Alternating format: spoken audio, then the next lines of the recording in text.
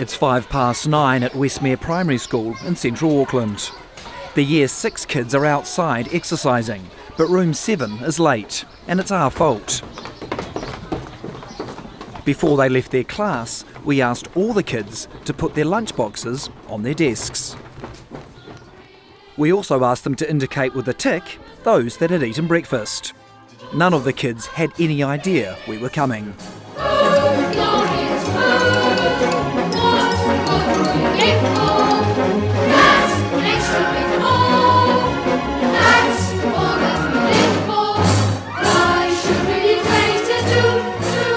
Look at these lunchboxes. The Heart Foundation would be proud. There's a mix of simple, artistic and elaborate, but almost all are healthy and nutritious.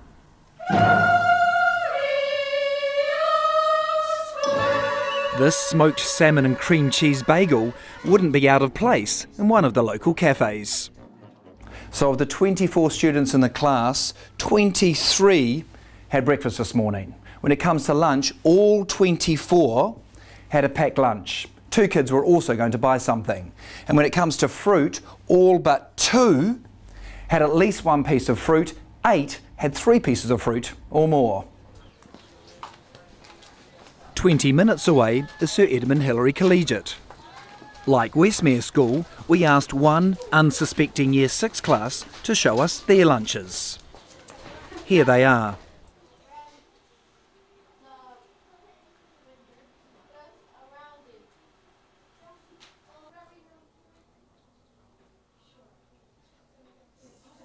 The picture couldn't be more different or heartbreaking. For every empty desk, there's a kid who won't be eating morning tea, who will have nothing for lunch. And don't be fooled by the chairs, they're all taken. If there isn't a bag, it's because the student doesn't have one. 6 10-year-old Kiwi kids sit at this table. Only 2 have lunch. And what a lunch it'll be. Imagine this throw at 2 in the afternoon. All 4 kids keenly doing their maths and spelling, hungry to learn? Yeah, right. You know, it doesn't matter how many times I see this video, it still affects me in the same way that it did when I first saw it 4 years ago. How many of you guys remember seeing this? And I remember the very next day, everyone was talking about it, and I think, like most of New Zealand, I wasn't aware that we had such a massive problem right here in our own backyards. And I found out that 27% of Kiwi kids, that's 290,000 children in New Zealand, are currently living in poverty. That means they're missing out on the absolute basic essentials, such as warm housing, adequate clothing, shoes, access to nutritious food. And we estimate that there are at least 25,000 kids going to school without lunch every day. Now that to me is unacceptable in a country like ours. You know, food is not a privilege, it's a basic human right. And I believe that everyone deserves access to healthy, nutritious food every day, especially kids. I was a working mum of 2 young kids, and I didn't know how I could actually help to solve this problem. I'd spent my career marketing big household brands for global food manufacturers, such as Cadbury, Unilever, Pepsi, Heinz, Fonterra. So I knew how to market food, I just didn't know how to get food to the kids who actually needed it. One night, I happened to be wearing a pair of Tom's shoes. They would have been Allbirds, except Allbirds hadn't launched at that point. And I'm a huge fan of Tom's, and I really love their model. So for every pair of shoes someone buys, they donate a pair to kids in developing country. And that night, after a few glasses of wine, I looked down at my shoes, and I thought, well, why can't we do this for lunch? I mean, it seemed like a really simple solution, and we all eat lunch every day. So the idea is that people go online and they order to have a fresh, healthy lunch delivered to them at work. And for every lunch they buy, we give one to a Kiwi kid in need.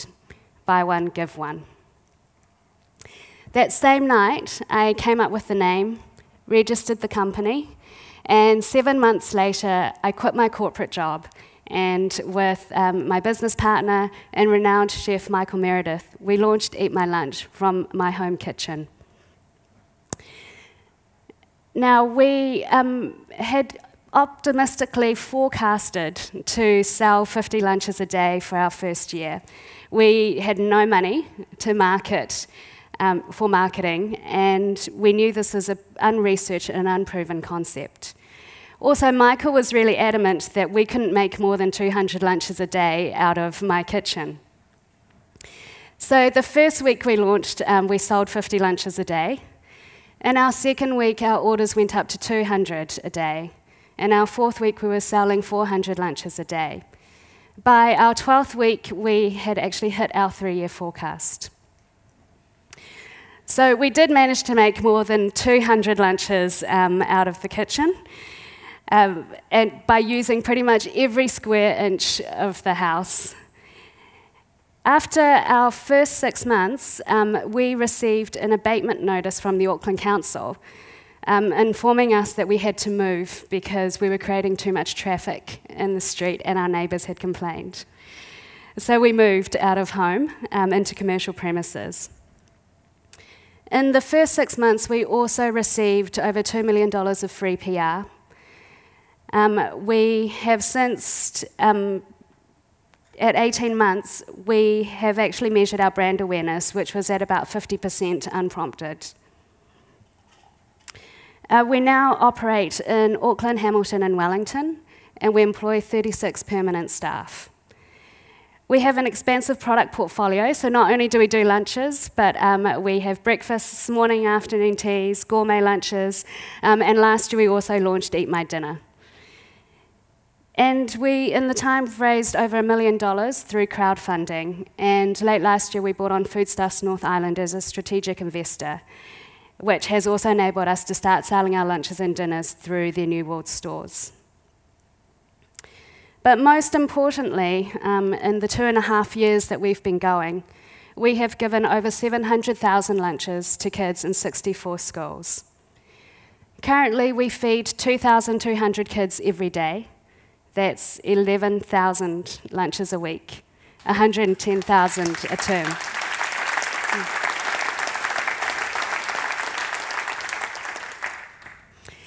Now, people often ask, how have we been able to do what we've done in a relatively short period of time? The first is our business model. So we are a for-profit company. We are not a charity. And I think any organisation, whether it's profit or not-for-profit, has to be financially sustainable. I think traditional charities can run into problems when they solely rely on donations or external funding. As Professor Muhammad Yunus, who's the pioneer of microfinancing, describes it, charity is a form of trickle-down economics. If the trickle stops, so does the help for the needy. Eat My Lunch is a successful commercial enterprise. We can make money to be self-sustaining and to scale. But at the heart of what we do is our purpose. So our social mission isn't just a nice-to-have, it's not an add-on or an afterthought. It is absolutely core to who we are. And our buy one, give one model isn't just a consumer proposition, it's actually the way that we operate. And we filter everything we do by this. So on the buy side, we call that the head of our business, it enables us to have really good commercial rigor and execution. And the give side is the heart of our business. Everything we do has to enable us to achieve our social mission and feed more kids. And these two things are intrinsically linked, so there's no either or. If something doesn't deliver on both, we don't do it. And this really guides everything that we do, from product design to communications, to supplier relationships, and to attracting and retaining people. So if you look at the product proposition, from the start, we knew we had to win and be better than our competitors, and better than anything you could buy from a cafe or a fast food outlet. So we looked at massive consumer trends around health, the move back to real food, the huge increasing need for convenience and also value. And since we didn't have any money for marketing research, I just went onto our competitors' Facebook pages and trawled through all their consumer comments to really try and understand what were some of the key purchase drivers, and also what were some of the barriers and frustrations that customers had. One of the key issues that customers had with a subscription-based food model like My Food Bag was the lack of flexibility and the fact that you had to commit to a whole week's worth of food. So from the start, we designed a subscription service that gave consumers the choice of how many lunches they want every week, when they actually want it delivered. And there's no minimum requirement. So we will deliver one lunch to one customer in one workplace if that's what they want. We also priced our lunches at the start at $10, including delivery. So if you compare that to what you spend for lunch, and particularly in Auckland, it's great value for money. But we wanted to lower every barrier possible to participation. Another thing that customers were complaining about with other services was the lack of variety. So our menu changes every day. In fact, we don't even tell our customers what's in the lunch. It's a bit of a surprise. And the feedback that we get is that they actually really like it. So when the lunch arrives, everyone crowds around their desk or the reception area to see what's in the lunch for that day. So on the most basic level, we knew we had to deliver a product that was better than our customers, than our competitors. But what makes us really different, and what is the number one purchase driver, is our purpose. And because of our purpose, we've been able to secure preferred supplier contracts with major corporates like Air New Zealand. So Chris Luxon, the CEO, mandated that any meeting that happens in Air New Zealand, whether it's at the board level or ground crew training, they have to order Eat My Lunch. And every quarter, we report back to Air New Zealand on how many lunches they've given as an organisation. And that goes up to their board as part of their sustainability program. In the first year, Air New Zealand gave over 20,000 lunches as an organisation. And because of our purpose, customers are incredibly forgiving. When we started, we thought we would just deliver the lunches ourselves in our one car. I mean, how hard is it to deliver 50 lunches? But in the second week, when our sales quadrupled, we had a lot of late deliveries. And there was one day, which I won't forget, one customer received his lunch at 4 o'clock in the afternoon. And I was mortified and rang him. But he was so lovely and understanding, and he's actually been one of our most loyal customers since. 2 weeks ago, we took an 8% price rise across our whole product range. Now, not only did we have no negative feedback and no cancellations, our sales, the week that the price came into effect, was 70% up on the previous year. And we've even had a couple of customers contact us and said that they were really glad we put our prices up. Now, in all my time working in FMCG, I have never experienced a positive consumer reaction to a price increase, particularly in the New Zealand market.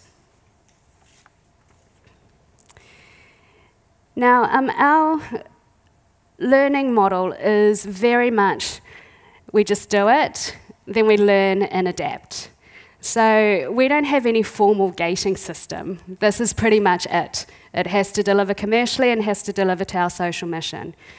And so our MPD cycle is typically 2 weeks or less, and it means we can react really fast. In our first week, customers were telling us that they found the portions too small in our lunch boxes. So within 48 hours, we totally redesigned the menu, decreased the number of items in the box, and made everything bigger. And that's how the lunch has been ever since. 8 weeks after we launched, Lord, the singer, her agent contacted us and said that Lord would really like to get involved with Eat My Lunch. But she didn't need lunch herself. And she wanted to give her lunch to kids as well. So 2 weeks later, she launched for us and was the first customer of a Give To product. She posted on Instagram and Facebook to about 8 million followers worldwide. And the very next day, we received orders for Give Tos from London, Vancouver, New York, Sydney. Our customers aren't just the people who buy our lunches, but we also view the schools and the kids as our customers. So when I went to visit some of the schools, what I noticed was that a lot of kids were actually overweight. While they're not eating a lot, what they are eating are generally highly processed and cheap foods, as you saw in the video. So the lunches that we give the kids, they're made fresh every morning, and it's jam-packed full of veggies and protein. So we have a philosophy that if it's food we won't give our own kids, we don't give it in these lunches. And I really don't subscribe to the opinion that just because it's free, the recipients should be grateful. So if there's things like some of the ingredients we use might be a little bit more expensive. For example, we only use multigrain bread versus cheaper white bread. And again, it's the balance between profit and doing what is right. Before Eat My Lunch, a lot of the schools were also getting donated foods from local charities and other organisations. But what we found was that the teachers had to leave the classrooms early, like half an hour before lunch, to actually heat or prepare the foods for the kids. So our lunches come fully packed, there's no prep required, and they're packed in brown paper bags, so it's easy for the teachers to distribute to the children. The brown paper bags are also unbranded, so that it's really discreet, and it looks like something that the kids could have actually bought from home themselves. At a particular school that we give lunches to in Papakura, it's a Decile 1A school. So Decile 1A is actually lower than a 1, which means that pretty much all of the families in the school are struggling. And the principal asked us if we could give lunches to all 165 kids in the school, just to help the families out a bit. On the first day after we delivered the lunches, I rang the principal just to get some feedback on the food. We normally get really positive feedback from the kids.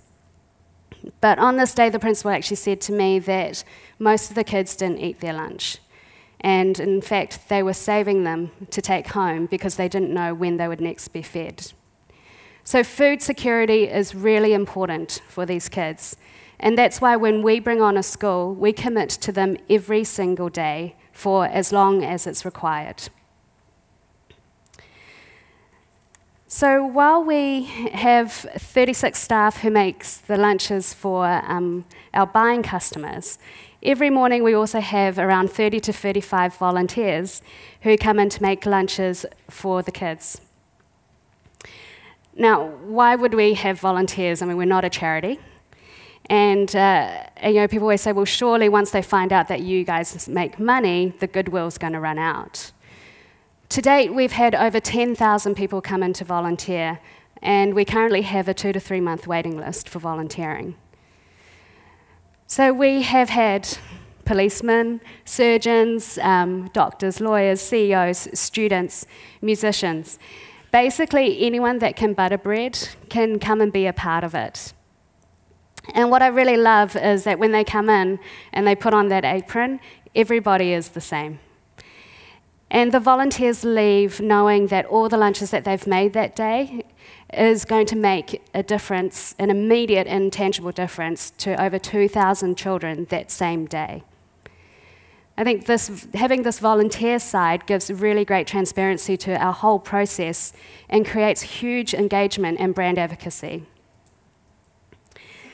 Our volunteers have also been a really great source of potential employees. In fact, most of our staff started as volunteers, and it's a really nice screener to get people who have really great values alignment and believe in our mission. And because of what we do, people are actually willing to come and work for us for a lot less than the market rate. So just the other week, a woman emailed me or messaged me on LinkedIn saying that she would be happy to take a 50% pay cut from her current salary to come and work for us, just because she wants to do something really meaningful. So because of what we do, we also attract people who are actually really in love with the idea of coming to work for Eat My Lunch. And they have almost this romanticized idea of what it's like to work with us. And sometimes they actually fail to see that there is an actual job that has to be done. And we've, generally it works out, but we've had a few problems. And what we've learned is that now when we recruit people, we have to be really clear about the expectations of a job, because making and delivering thousands of lunches every day is incredibly hard work. Just this week, we had a guy come in to interview for a role as a chef. And he said that the first thing he noticed and the first thing he felt when he walked in to Eat My Lunch in the morning was happiness. We have an incredibly loyal and engaged team. And most of these guys, as I said, started as volunteers. They actually started with us when we were in our home. And so we are very much like one big family. On our first birthday, I gave all of our guys an envelope with $100 cash in it. And they had 1 hour to go out and buy a gift for themselves. And then they had to come back and show everyone what they had purchased. 2 of the guys in that 1 hour went to a tattoo parlor and negotiated with the owner a rate from $150 down to $100. And when they came back, they had the Eat My Lunch logo tattooed on their arms. So our values don't just stay within our team, but they also extend to our partners and people that we work with. When we first started, people didn't even want to talk to us. Like suppliers didn't want to hear from us or meet us because we were an unproven concept.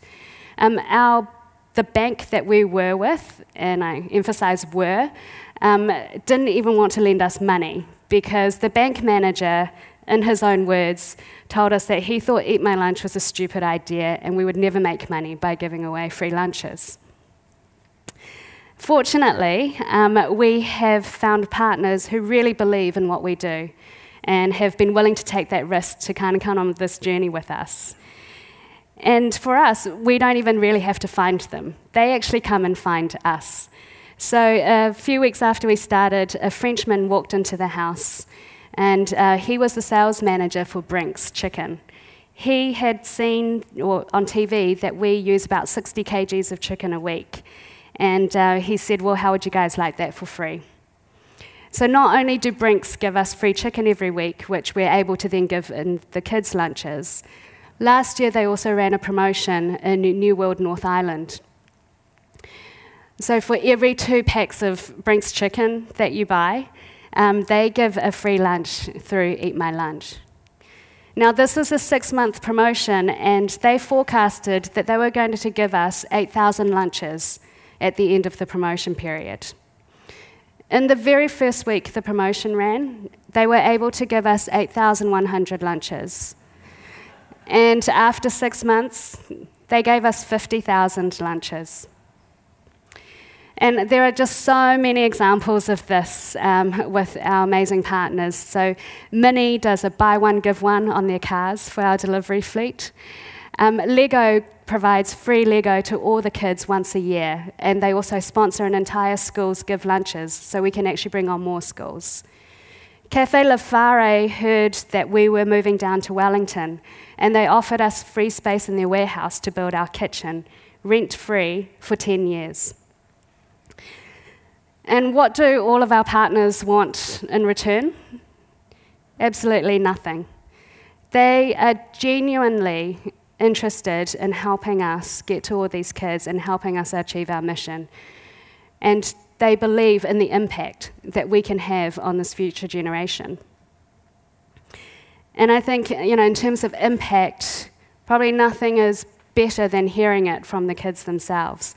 And we constantly receive letters from kids, which I'd like to share with you a few. This first one says, "I'm thankful for the spare lunches you guys give, because it's better than having no food to eat and let yourself starve and then walk around asking for food." "Hello, at my last school, I used to stay home if I had no lunch. Now I come to school every day. My favorite sandwich is tuna." And Max says, "Thanks for providing nice food. It makes me learn more and think more better. Thank you very much for doing this."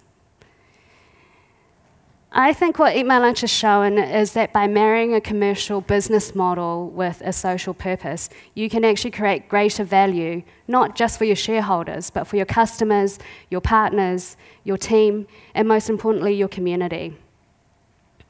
Let me ask you a question. If you could have a smart business which makes money and actually solves a social issue, why wouldn't you do it?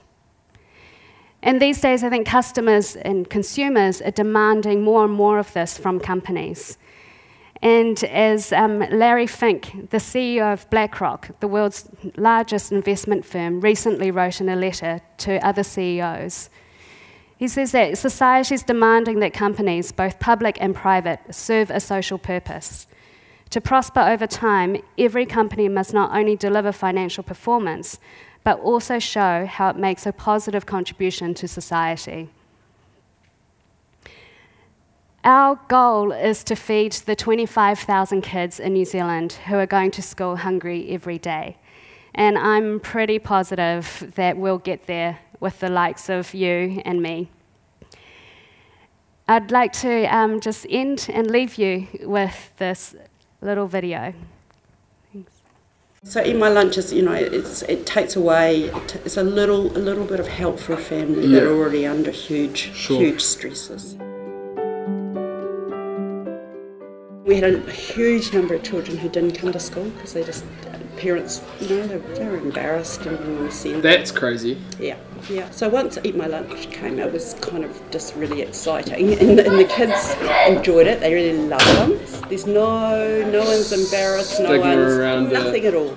Nothing at all. What we do is make sure there's always a core group of kids who we know never bring lunch, and we always make sure that they're the first. So we allocate to those children straight away, and then children vary, in who bring lunches, depending on what's happening at home. But there's a core group that just have it every day.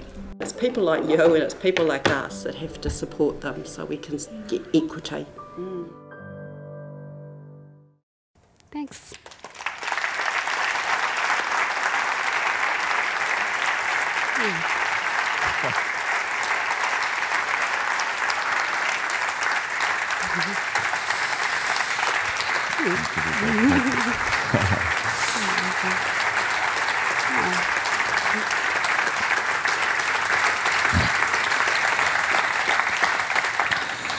Woo! Wasn't expecting that. Anyone got a lump in their throat? Okay, so in New Zealand we kind of love, the government will solve it. Yeah. Are you kind of saying that business can solve some of these problems? Yeah, absolutely. I think some of these social issues are so huge, and one of the inspirations for us was actually we just didn't want to just keep talking about it, and we wanted to do something. And I think business has the scale, the resource, and the opportunities to actually help solve some of these issues. What do you think it is about profit that makes inherently people disassociate it from purpose, from social good? I think, particularly here in New Zealand, we've got this view that if you're doing social good, you're just a charity. And if you make money, you're a business. And the combination of the two, I think, still jars with people, and they can't see how they can work together. And, we've heard people go, oh, well, you're just using that as a marketing ploy, or you're using that to get more customers. But actually, a company doesn't have to do any of that good stuff. We could just be a company that sells lunches. But what's different is that we've embedded that social purpose into the heart of our business. And that night you'd had a couple of wines. You got a sense of inspiration. What motivated you to take it from an idea? What brought you into action? I think that's the hardest part, and it's really funny. Once we launched, I got all these emails from people saying, I had the same idea years ago. And I think the difference is that, an idea is just pointless if it just sits in your head. You actually have to do something about it. And it takes a lot of courage to actually turn an idea into action. And particularly, when you're at a certain stage in your life, you've got children, you've got mortgages, and all of these things going on. For me, it just came down to, I had 2 kids. I wanted them to be proud of something that I was doing, not just selling chips and chocolate to the New Zealand public. And I always just kept thinking, well, what's the worst thing that could happen? Might have to sell the house, go back into corporate life, but really, what's the worst thing that could happen? And I didn't want to live with the regret of not trying. I got to send a text. Do you use tomatoes, and if so, how do you not let the sandwiches go soggy? From Bev in Papakura. We do use tomatoes. That's why I think it was the second bit of the question. That's why we've got an amazing chef, Michael, who kind of advises us on these little things. But we put lettuce on one side, ham on the other, and or the meat and the tomato in between. So you kind of shield the bread from the tomato. Are there, Nick wanted to know, the more kids going to school now, what are your kind of success metrics? What do you measure in the school? Is it attention? Is it health? Is it kids going to school? So we get a lot of anecdotal feedback from schools and from teachers. So even just things like, they'll say a month after Eat My Lunch has come in, the attendance is up. So there are a lot of kids not coming to school at all just because they had no food. Things like that, their skin is so much better. So those little things that we kind of probably don't even think about. But the challenge for us, particularly with this kind of social lens, is to actually start measuring some of that impact and getting quantitative data around that. And that's what we're doing this year. And it seems so simple, but powerful before you designed your business, to trawl your kind of competitors' social media posts. Can you tell me, where that idea came from, what you found out, how that helped the design of the business? Is that something you do now? Do you do the same with your own feedback? Yeah, so I was the marketer and the customer services person when we started. And like I said, we just had no money. The bank wouldn't lend us money. We had a little bit of our own savings, but that was being put into designing a website and buying some of the equipment that we needed. And as marketers, just trying to, again, go from a consumer lens. And people love to complain on your social page. And so we just went to, say, my food bags page and just looked through all of their customer comments. And when they launched a new product, I just looked through the comments to see what were the big things that people were picking out. What did they like? What did they not like? And it gave you a really good sense of what were some of those drivers and some of those barriers. And I still manage our social pages, and so I sit next to customer services, so we're always listening and reacting really quickly when we see feedback from our customers. And how long did it take from the idea to launching the product, and what's your kind of product development cycle now? Do you just have 2 menus that you rotate, or are you constantly... No, so, variety was one of the things that we know is absolute key to retaining customers. We just launched a new range called Simply Salads a couple of weeks ago because customers were telling us they didn't want carbs. And they would just buy it if it was just a salad without all the other stuff. So we launched that. That took about 2 weeks, 2 or 3 weeks to launch. So really it is, And what about your first product, from idea to from getting something the very into first school? time? I think The idea came end of Labour weekend, 2014. Sat on it for a couple of months. And then in February, I was like, we're going to do it. And so it took 4 months from when we decided we were going to do it to launching.